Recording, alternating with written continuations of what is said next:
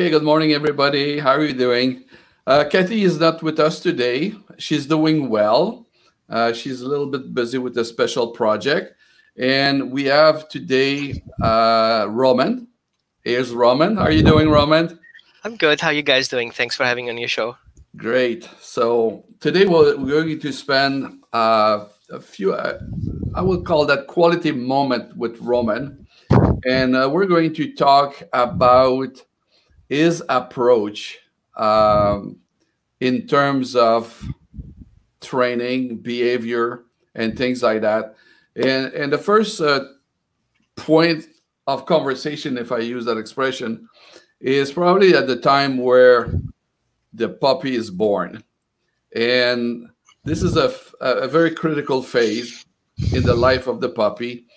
And Roman, can you just describe to us how important is that moment and what would be the impact for the life of the puppy from there?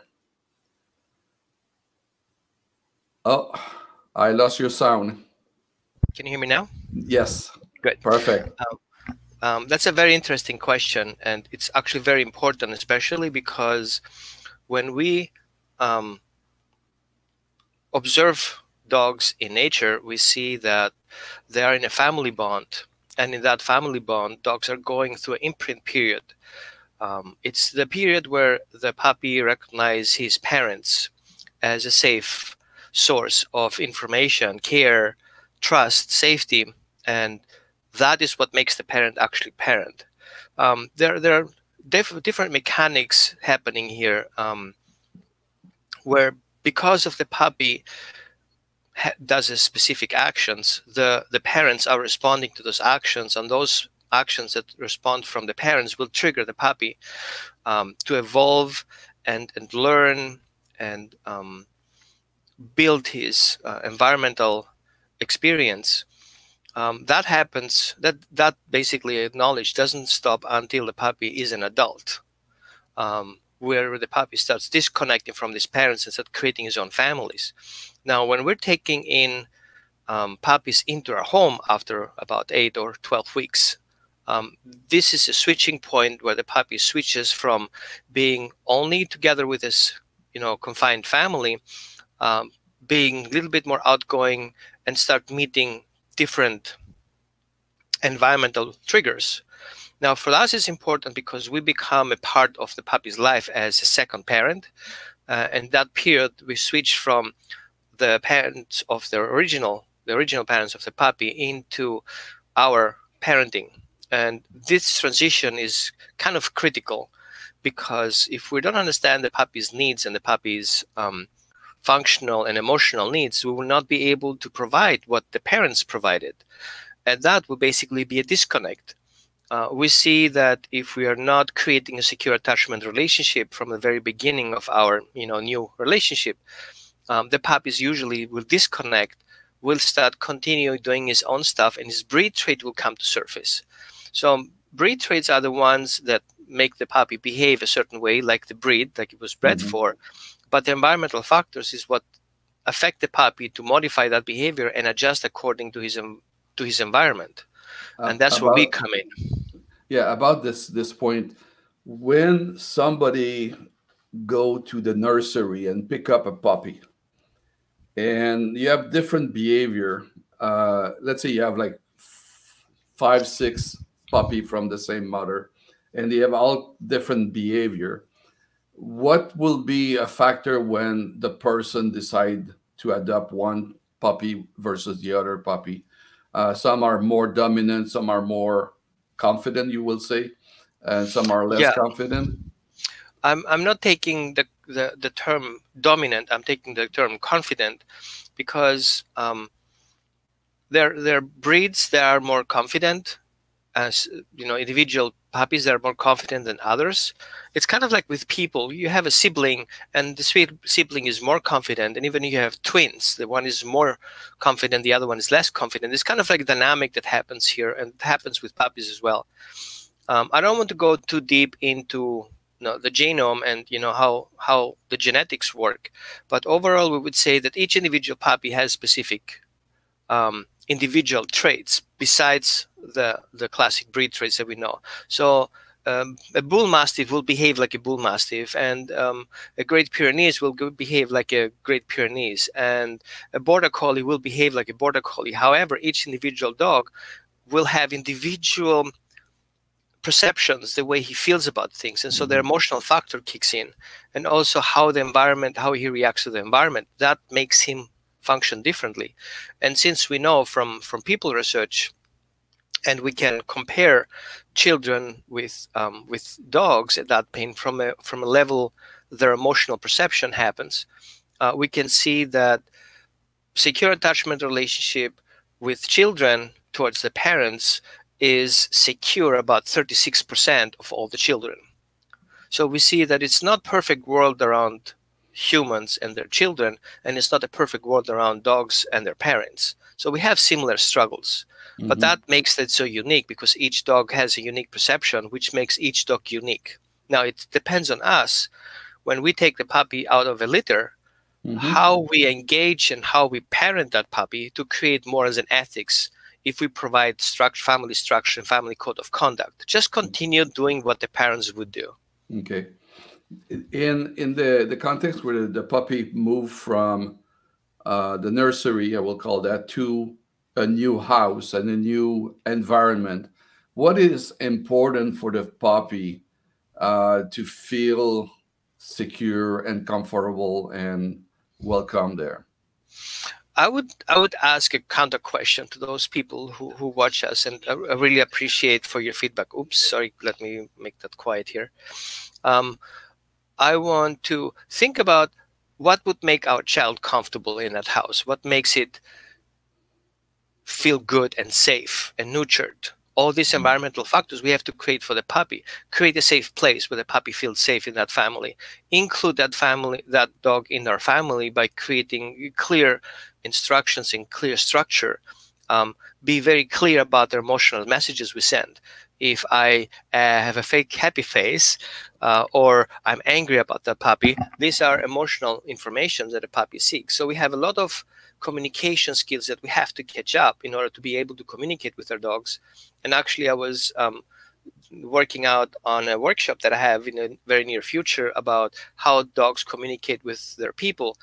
And so I want to make aware of people how many information are we exchanging from visual into from the smell, from the body language, and even of our position in relationship with our parent. All these are information that we have to provide. So I see many people who try really to communicate with their dogs. We lack on that language and misinterpret signals and take signals as, you know, oh, my puppy is wagging his tail, he's happy. But we don't see exactly how the puppy is wagging his tail. That is a very intense wagging tail. It's not happy wagging tail. And if the puppy has his tail up wagging versus have the tail like wagging normal, horizontal, or in between the legs, they are two different situations. And then we have to understand that that communication that we try to achieve, it has to do a context with the situation. Like if a puppy is happy wagging his tail while trying to bite somebody, it's not because he is happy to see you, it's because he's happy doing that job that you consider aggressive. So these are kind of miscommunication we have to clear up in order to parent the puppy correctly. Right. This is part of I would call it the part of education. There's a part where the dog need to learn about the handler, the human, and the Right. human as a part to learn about the dog and understand body language, other expression that the dog give cue to the human. Say, hey, hey, I'm here, I'm here, I'm here. We we come across a video that might be a good illustration of interaction between a dog and human. It's involved you, and it's involved a dog. It's an exercise about leash Oh, I training. know. Yes, Let me give you a small introduction to that one. please. T-Bone is a 2-time shelter surrender. So he was surrendered to do aggression towards a rescue, and from a rescue he was surrendered to a trainer to do aggression because they tried to avoid putting him down. The shorter story behind that was that the dog was in the first family home, that he was in abusive relationship with his parents, to the point that there was intervention, tactical intervention. The dog was removed, and then he was placed to another home. And unfortunately, the second owner had a dramatic incident in the house, and so he couldn't care for the dog anymore, and so the dog ended up in a shelter, and that declined. From a breed, he is a Chinook dog. Okay. It's a North American specialty breeds, but let's watch the video. Okay, let's get to the video. I'll share the screen with all of us, and you can do a live comment on that. Oops, I have to go Okay, here. that's T-Bone. Yeah. Oops. So my goal was here in the very beginning to show people a little bit about force-free training. I kind of got in a rant because many people use prong collars and e-collars to do this. So I used T-Bone, who is usually I was still working with him, so I used that educational video. So what we see right now is we have T-Bone start pulling on the leash a little bit. So I'll show you with my two fingers how much he pulls. Yeah. So I'm teaching him now is that as soon as I would create a resistance on that leash, which is not the technique that I use usually, but I pretend to be the client, where the dog ends the leash and the dog stops and then makes a U-turn, try to understand why we stopped, and then he makes that turn. Then I make a turn 180 degrees and go in the direction my dog expects me to go, but then I stop, letting him know, because you went forward and ahead of me, I will not go in the direction that you thought I will go, but I will change my direction. So basically I show him that he cannot predict where I'm going, but in order for him to be in alignment with my intentions, I want him to be next to me. And you see every turn the dog kind of align himself, and he starts to be in my visual. By the way, he saw a cat on the other end of our parking lot, so that's why he got severely interested, like we see right now, which is a good thing to do, because now I dropped the leash. I want to show you that once the dog understands the job description, he's willing to comply with it without any force. And when I was watching the video, I look at the expression of the dog, and the expression vary from the start to the end of the video.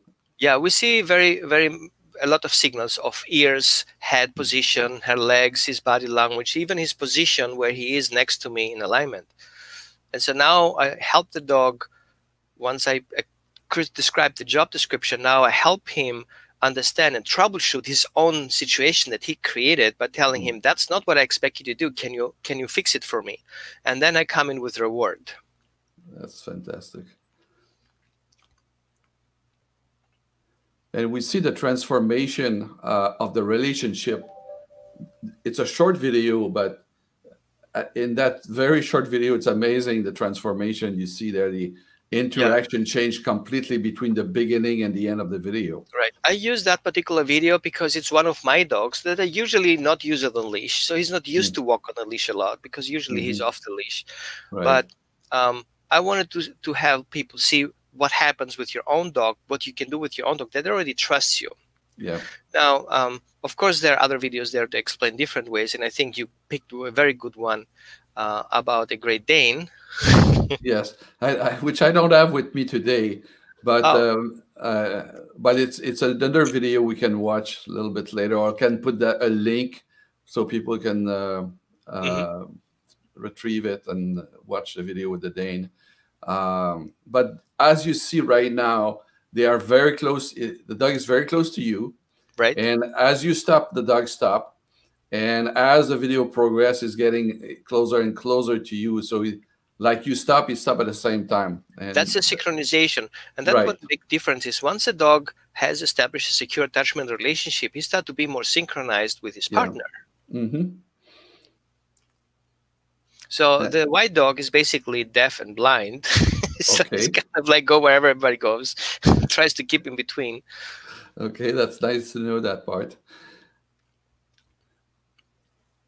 So I'm not very picky about how accurate my dog is in a heel position, because all I want my dog has to have a specific freedom of movement around myself. Now, we are restricted from a legal perspective to have dogs on a leash. Yeah. And I feel the 6-foot leash is pretty much a good, safe distance between me, the dog, and another person. And that's why I'm showing that exercise with a 6-foot leash and not with a long leash. So we see the dog has such a sensitive neck that he can feel the tension, the weight of the leash. So he can regulate himself how much pressure he wants to have on that leash. And I'm not going in to create that pressure. He creates his pressure on his own. He so I'm just not stopped there. Yeah, it's remarkable. In a short period of time, how much progress there, how much better communication and connection there is between you and the dog. Right.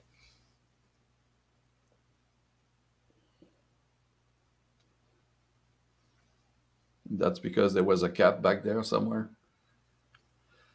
So I see a couple of questions coming in. Let me know when we want to address those. Okay.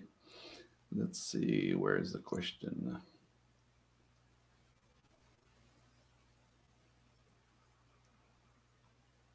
I have this one. Whoops. Is that visible? Show. Anyway. Okay. Rosie, can you tell me how to stop my dog being nervous outside? That's a good question. Actually, this is a very usual behavior. Dogs get overwhelmed if they feel insecure outside, especially if there is no secure bond between the owner and the dog.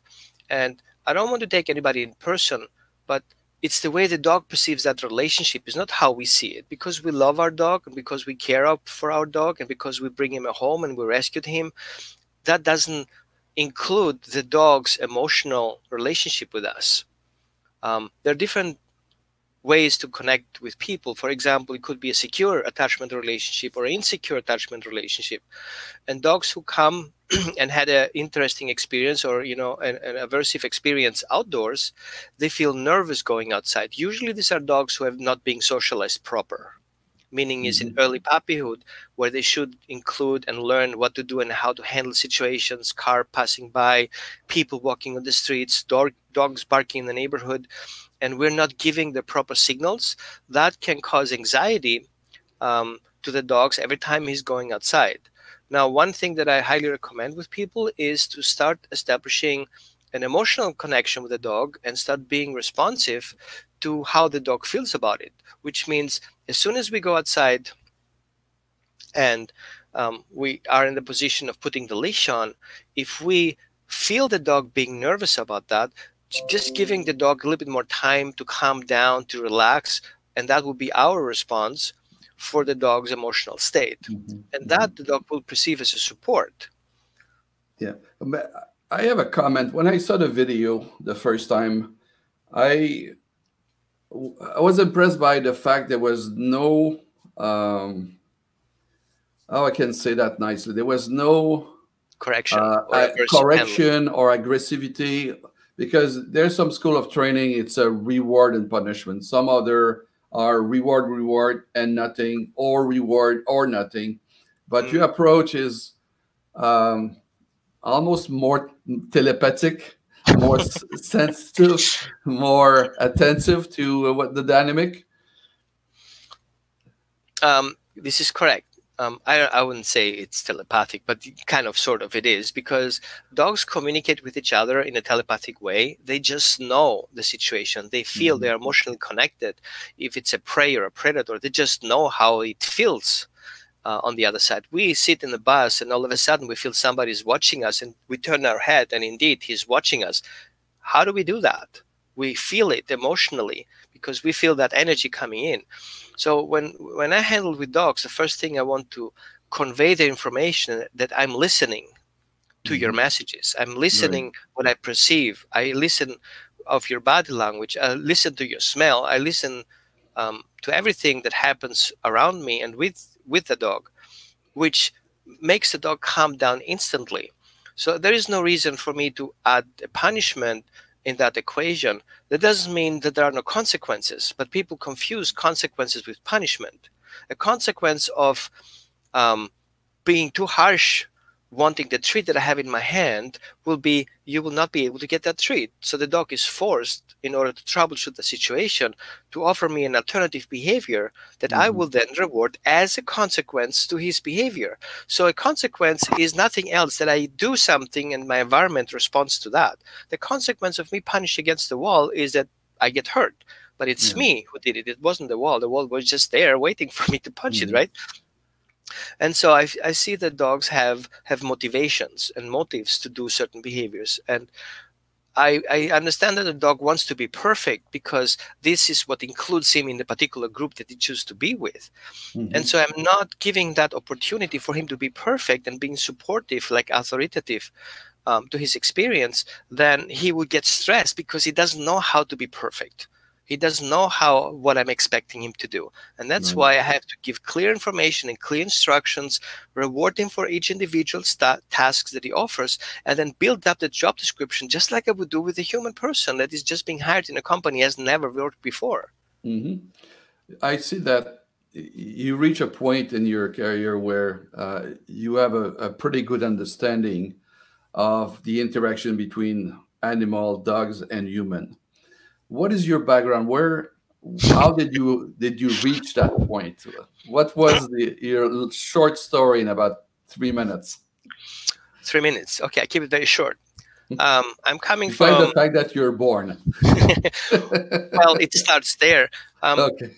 uh, Short. I'm coming from a traumatic experience as a child, and that experience was carried with me for a very long time, which makes me very sensitive to certain, emotional, um, Hmm. environmental triggers. Um, I'm coming as from educational part, from engineering background as industrial engineer and system integration, which gives me a better understanding on how systems are built and how to break down individual, tasks into components that I eventually can create an automation around that and start creating and imitating a person or a handling that a human would do in industrial proportions. Now, I did that for 25 years, and I didn't like the fact that I had to deal with a lot of, companies that not reflecting my belief system. So I turned my back on that, and I was happy in that switching point, to have more time for the dogs and something that I love to do.